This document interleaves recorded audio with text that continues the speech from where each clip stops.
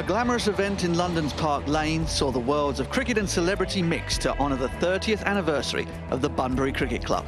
Founder and host David English welcomed stars of the current England cricket team, many of whom came through this famous festival. When you're a young cricketer and you're 11 or 12 years old, you always eye and dream about the Bunbury Festival being the sort of pinnacle of your youthful cricket career, I suppose. It's the first time where I felt like I could meet players from other teams and mix with other players and help me socialise quite well. And so I used to be a very shy guy, and I absolutely loved it. To have so many kids go through and play first-class cricket and so many go on and play for England really, I think, is exceptional. And it shows the quality of the festival, it shows the quality of selection, and it shows the quality of kids that we do have in England that are playing the game.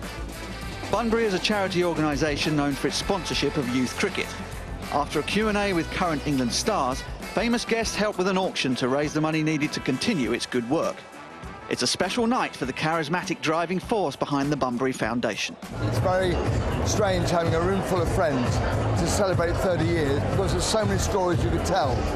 So it is overwhelming, but at the end of the day, it's all about the young ones playing for England. It's all about playing for England, really. Former Rolling Stone Bill Wyman was on hand to play the night out, wrapping up a glorious evening. Famous names have been associated with the Bunburys from the outset, with celebrities helping the foundation to raise over £17 million. The Bunbury Festival is an important date in the cricketing calendar.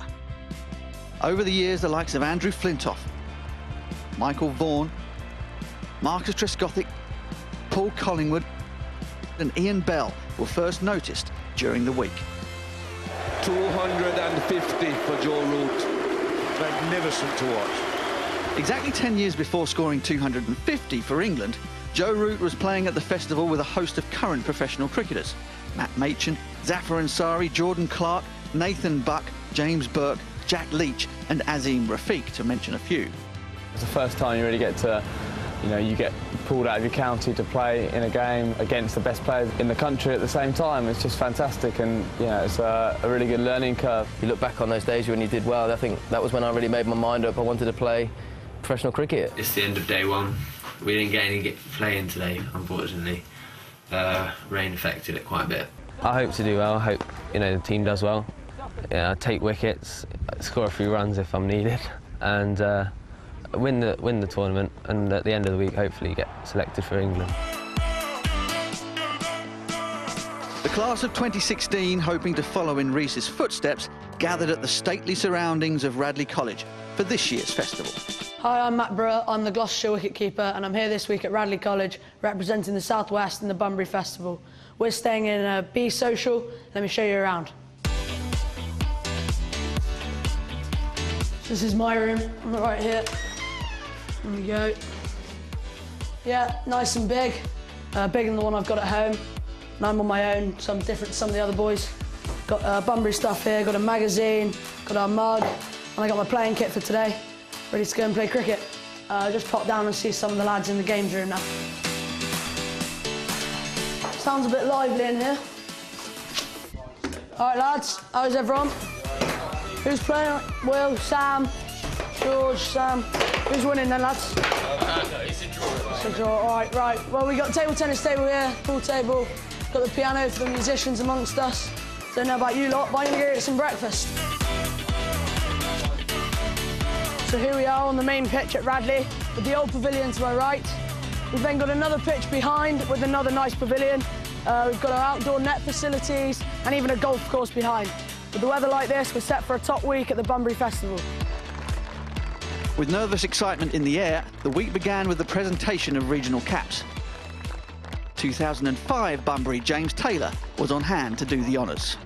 This is the first kind of stepping stone and first big achievement almost in their young careers.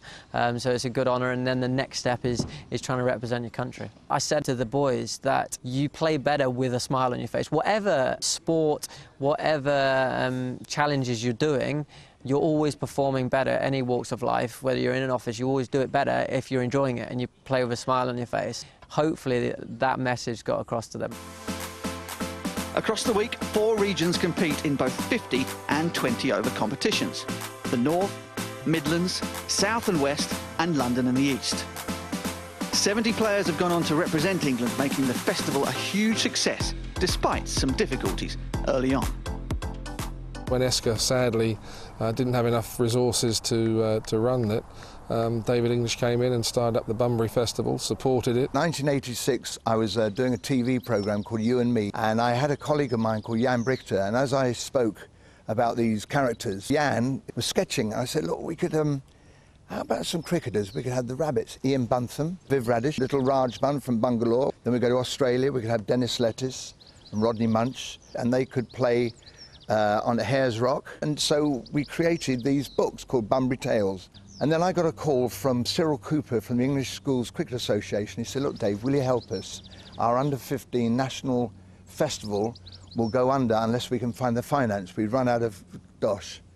And I thought, this is fantastic. What an honour. I said, on one condition, we call it the Bunbury English Schools Cricket Festival after my books. This is the first time we've been asked to bring together what is in essence the best 56 players at under 15 and actually some under 14. We're trying to see them as people as well, get to know them as people, find out what makes them tick, how they respond to pressure, how they respond when they're playing well, how they go when they're playing badly. The best 24 lads from here will go to Loughborough for a 3-day game, and then the incentive now even more is that with its 30th year anniversary that there'll be a tour come March to Sri Lanka, where we will play the similar age groups in Sri Lanka, so that's a massive thing for them.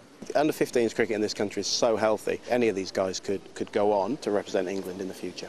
After a competitive week of cricket, attention turned to the awards night, with a former Radley pupil returning to lend a hand. It's incredible to be back at my old hunting ground, and great to see the schools in Fine Fettle, and fantastic to see all these young kids out there having an incredible experience, like a once-in-a-lifetime experience to be alongside other top-quality cricketers of their age and eat, drink and live cricket for a week or so. On the night, South and West were crowned winners of the 50-over competition, with the Midlands taking 20-over glory. South and West Sam Young was named Best Batsman, Dominic Leach of the North took the bowling award, and Sean Sullivan of London and East won the all-rounder honours. So, 30 years after his first involvement, how does David English reflect on the journey? I'm very proud. It's something I enjoy doing so much, I never really analyse it too much. Occasionally in the middle of winter when it's snowing or whatever, I think back to myself, I said, that was a bit special.